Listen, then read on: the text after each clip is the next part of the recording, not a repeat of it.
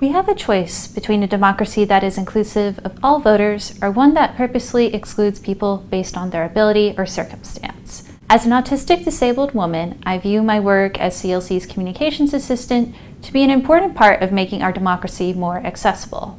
We can protect the freedom to vote for disabled voters by stopping laws that make it harder for disabled voters to cast a ballot and ensuring that disabled voters can use a variety of secure voting options, like drop boxes, early voting, and mail voting.